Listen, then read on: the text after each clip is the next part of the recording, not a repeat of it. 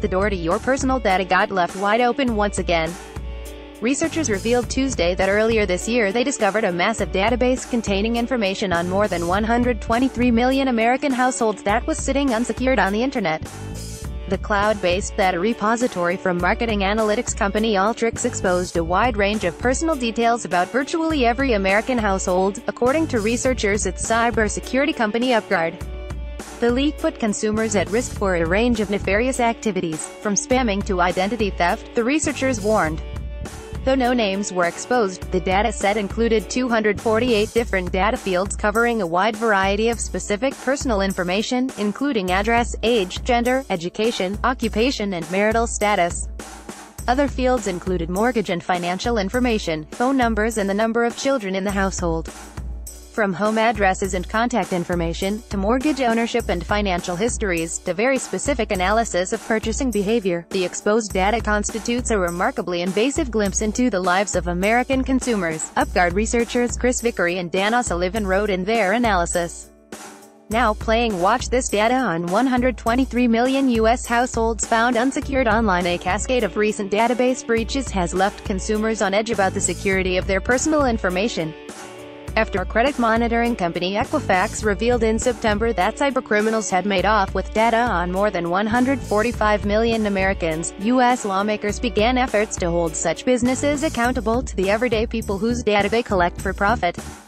The Alteryx database was discovered in October in a misconfigured Amazon Web Services S3 cloud storage bucket, the researchers said, allowing access to anyone with an easily obtainable account. The repository contained massive datasets belonging to Alteryx partner Experian, a consumer credit reporting agency that competes with Equifax, and already publicly available data from the U.S. Census Bureau, researchers said. Alteryx apparently purchased the data from Experian's Consumer View marketing database, a product sold to other companies that contains a combination of publicly available information and more personal data.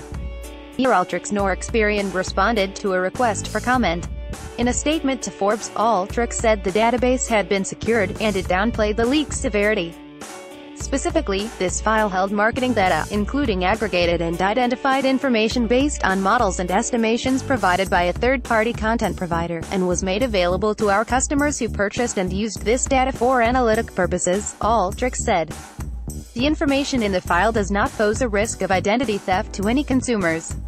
Experian struck a similar note in response to Forbes' query about the leak. This is an Alteryx issue, and does not involve any Experian systems, a spokesperson said.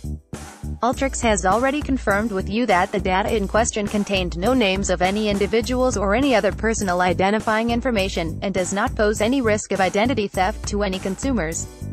We have been assured by Alteryx that they promptly remedied this issue. The UpGuard researchers disagreed with that assessment. The data exposed in this bucket would be invaluable for unscrupulous marketers, spammers and identity thieves, for whom this data would be largely reliable and, more importantly, buried, the researchers said. With a large database of potential victims to survey with such details as mortgage ownership revealed, a common security verification questioned the price could be far higher than merely bad publicity. Special reports all of CNET's most in-depth features in one easy spot. It's complicated. This is dating in the age of apps. Having fun yet? These stories get to the heart of the matter.